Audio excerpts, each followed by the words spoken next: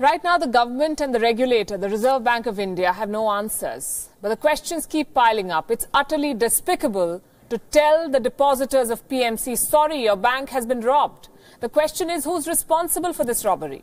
We have a list.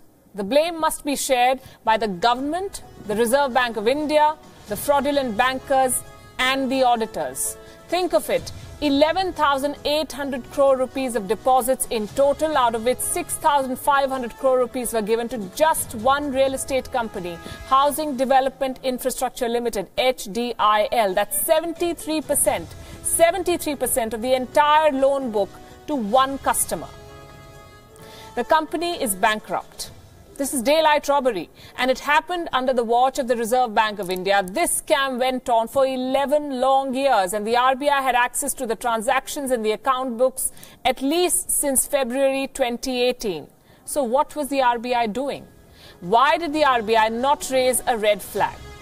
The government, meanwhile, is blaming the previous government, which is laughable. Since 2014, tackling the menace of bad loans has been the priority number one, in fact, for this government. When the norms were tightened, why did the government not plug the holes in shadow banks and cooperative banks? This is a huge crisis.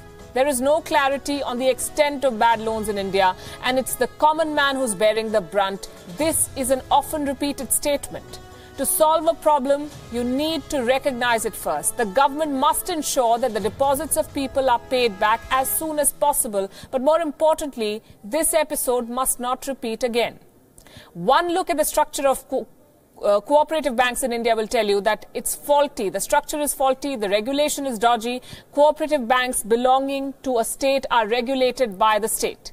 But cooperative banks belonging to more than one state are regulated by the center, and that is a loophole. The structure can be misused, as we saw with the PMC bank. It's time to accept failures. It's time to ensure that such mistakes are not repeated. Banks are the bloodline of an economy. All banks, public sector banks, private banks, cooperative banks, all of them are significant. The fault lines in the banking framework must be addressed immediately.